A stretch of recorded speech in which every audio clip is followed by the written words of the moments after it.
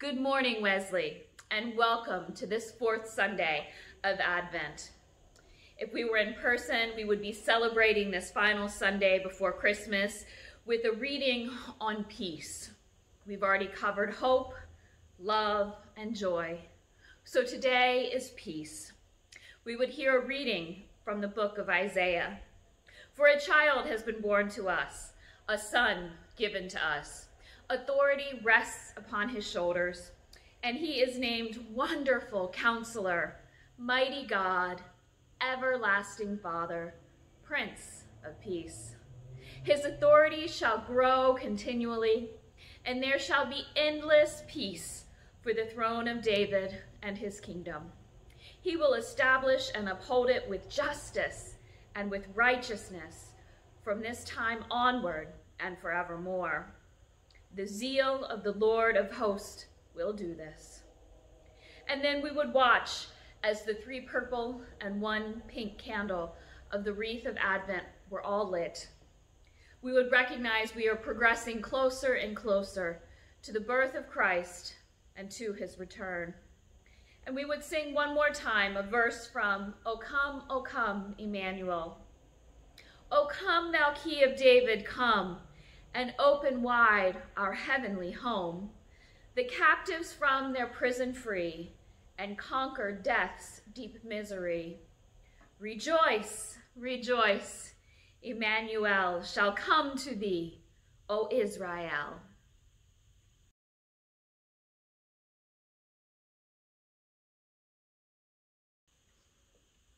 This morning's Old Testament lesson comes to us from 2 Samuel, chapter 7, verses 1 through 11 and 16.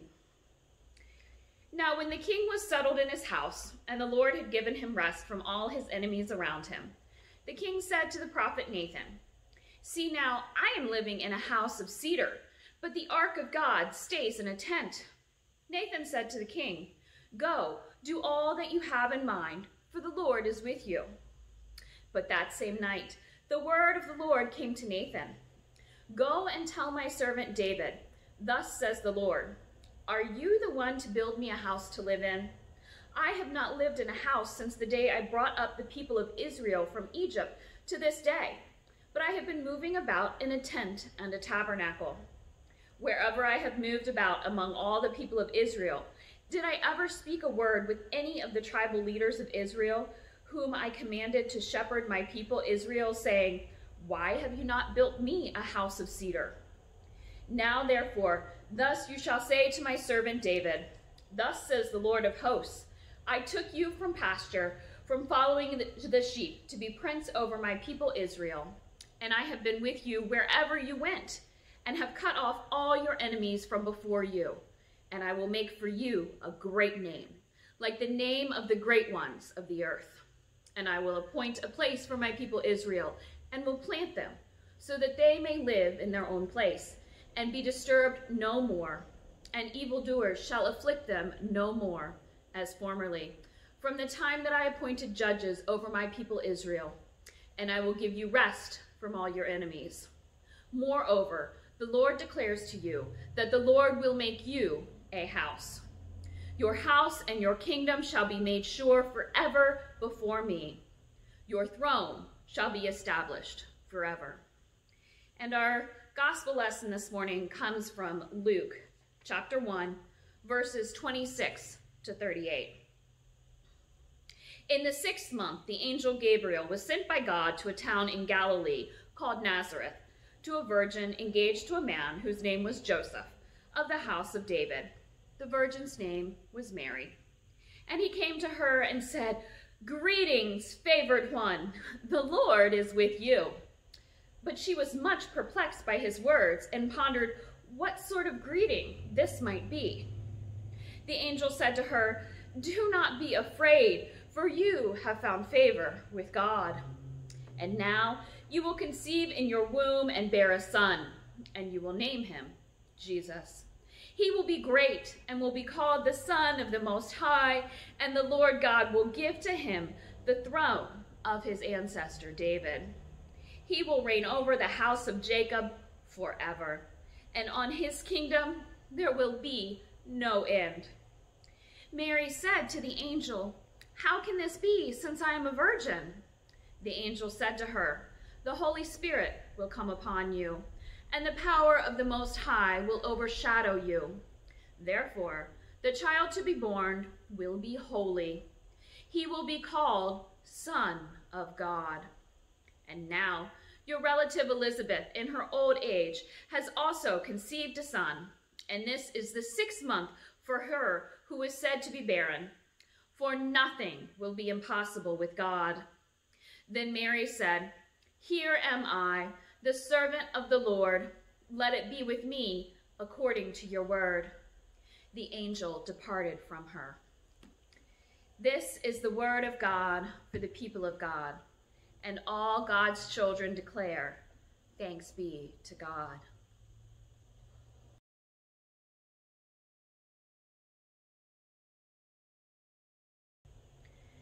Would you please join me in a word of prayer?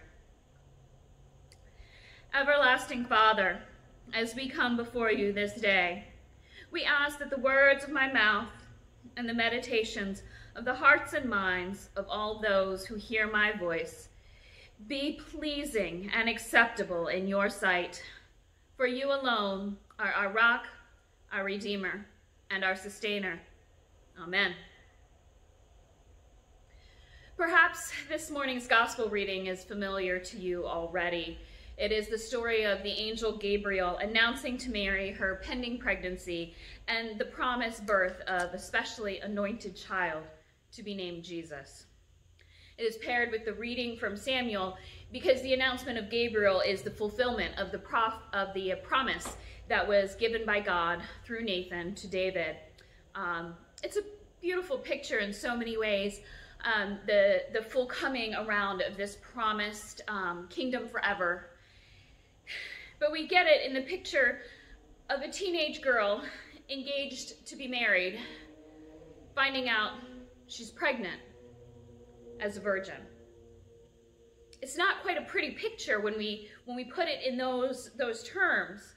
In a lot of ways, the people in the church, we've become so familiar with this story, with the birth of Christ, that we forget the scandal, the depth of pain, the humiliation, and probably terror that were involved to some extent for Mary.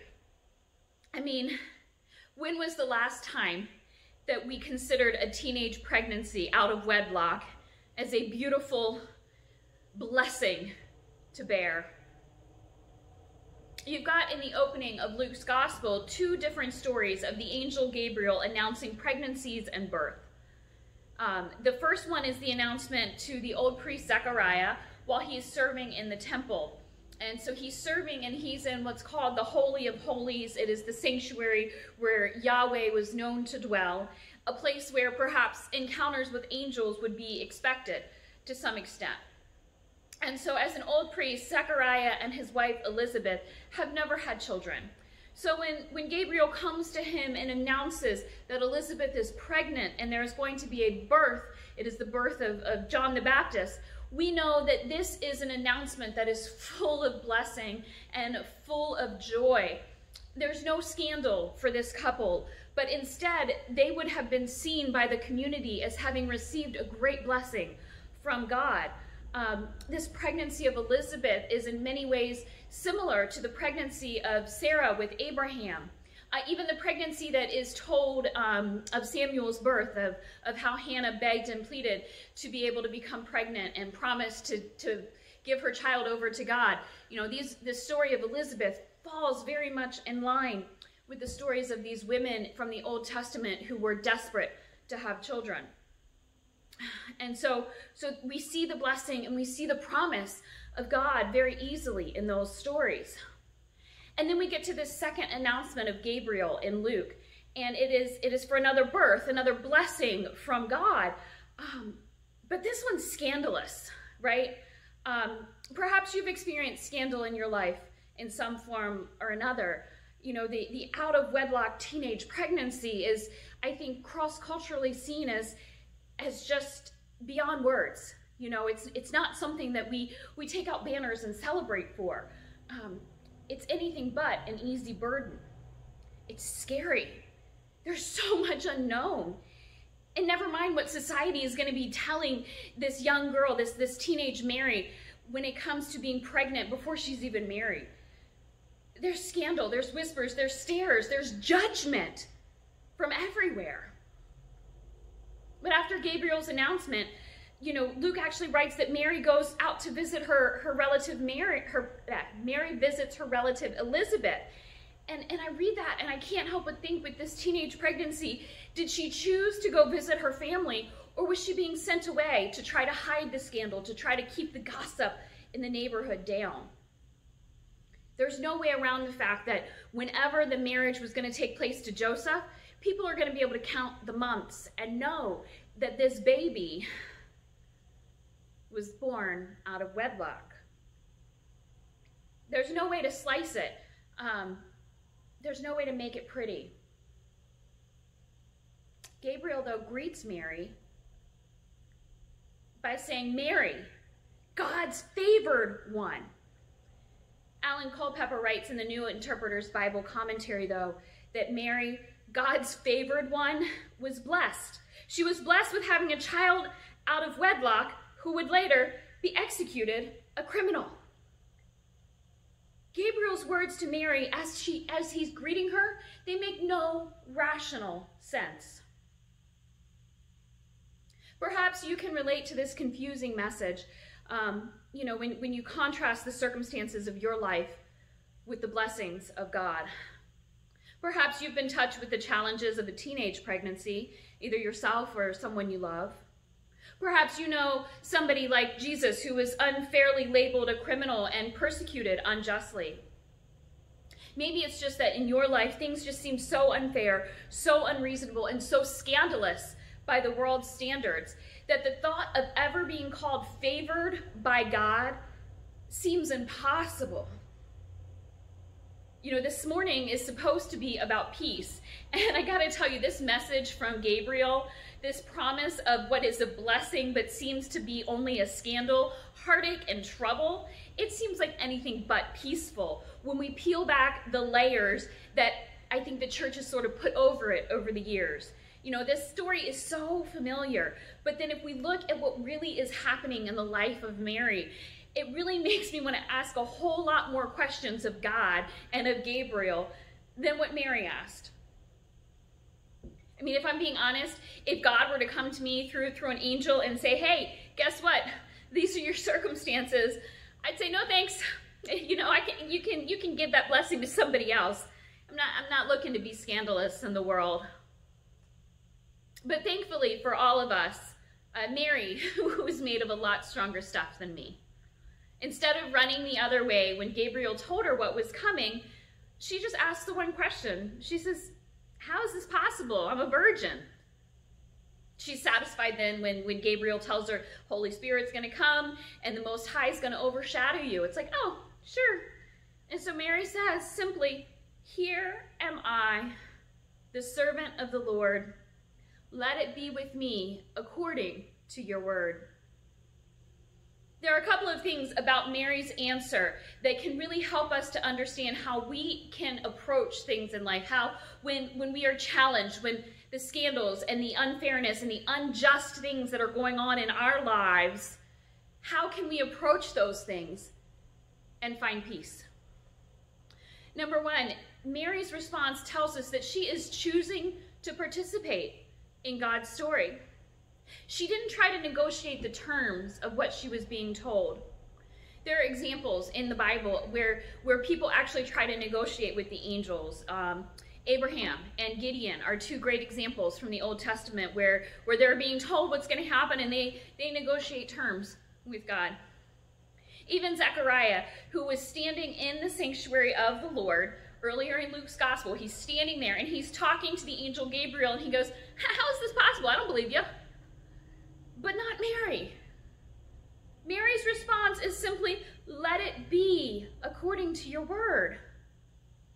Now, I don't want you to think that I am suggesting we respond to circumstances of injustice or oppression and think that those kinds of things are the will of God in our lives. The circumstances of injustice or oppression that Mary would have faced were not from God, but rather from what I am saying the world would probably bring to her.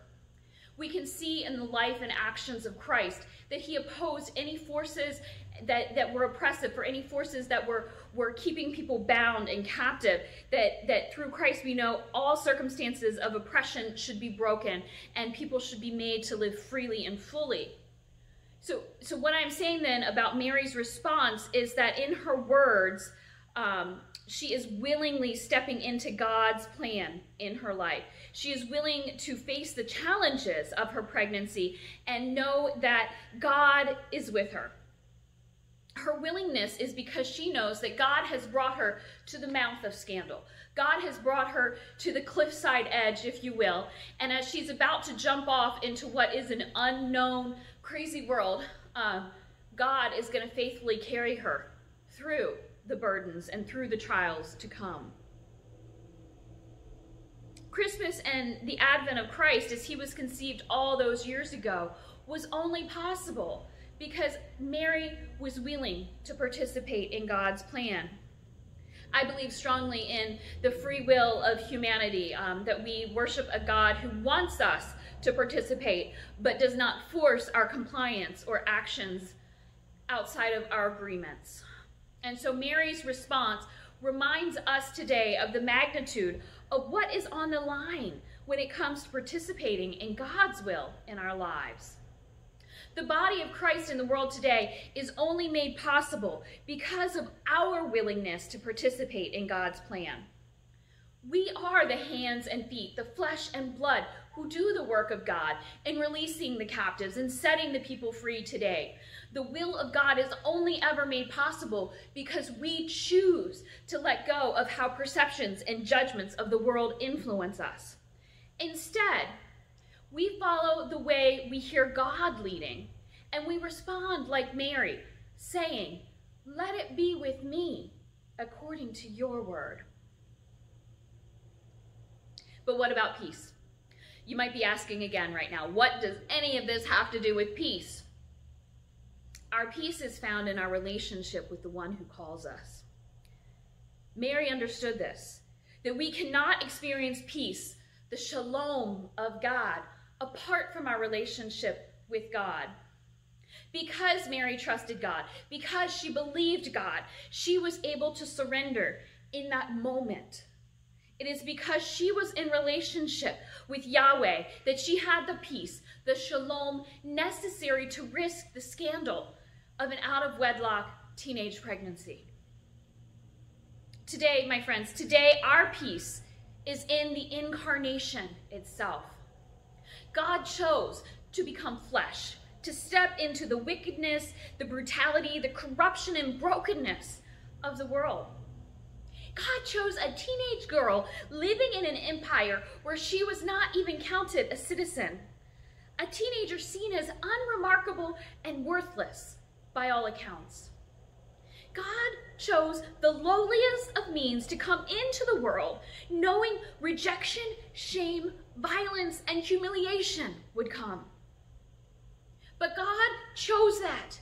We know that because God chose that, we know that God also chooses to be with us in our brokenness, in our corruption, in our shame, rejection, and humiliation. God is with us in those things, my friends. The incarnation is where we find our rest. It is where we find our hope, our joy, our love, and our peace. Just as Mary knew all those years ago, God is for us yesterday, today, and tomorrow. We know that it is in the presence of God in our lives that we are filled with peace. It is in the presence of God in our lives that we will have the peace necessary until such time as the kingdom fully comes on earth. And for that, my friends, I say thanks be to God. Amen.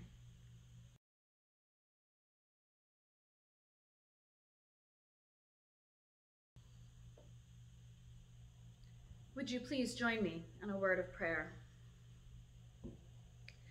Prince of Peace, we come before you today filled with the anxieties of what the world calls the holiday season. We know in our hearts that this is your season, the Advent season. And yet we find ourselves pulled into the influences and perceptions of the world around us. We see the scandals of lives dedicated to you, lives which the world judges by standards which we know should not bother us. But even still, we fall short of realizing your peace because we get pulled into these unjust judgments and views of the world. Forgive us and help us to remain faithful in our trust on your ways as higher. Lord, we are hurting. We are sorrowful. We are missing the hope, joy, love, and peace of this season. We look around, and the world is something we do not recognize. We cannot go about our lives freely, constrained by this ongoing pandemic. Some of us look around and we do not see the faces of our loved ones. Some are missing because of quarantine or safety measures, but there are others we cannot see because they are no longer in this world. Our hearts are heavy with their loss. We turn to you now, Lord, for comfort, asking for you to fill our hearts, fill our souls with the peace that passes all understanding. We know these losses cannot be changed, yet we also know in you there is comfort, healing, and peace, even in the pain. Help us to lay our lives down, saying along with Mary today, "Here am I, the servant of the Lord. Let it be with me according to your word." Let us each give our lives over now to follow where you may lead, that we may be counted as good and faithful servants. And so with the confidence of the children of God, we come together now praying the prayer that you taught us, saying, "Our Father, who art in heaven, hallowed be thy name. Thy kingdom come, and thy will be done, on earth as it is in heaven. Give us this day our daily bread, and forgive us our trespasses, as we forgive those who have trespassed against us. Lead us not into temptation, but deliver us from evil. For thine is the kingdom, and the power, and the glory forever. Amen."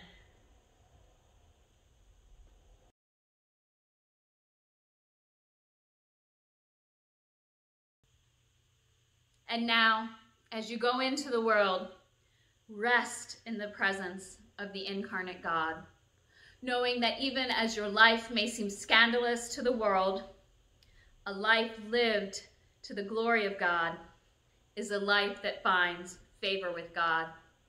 And as you go, know that God the Father, God the Son, and God the Holy Spirit go with you always. Amen.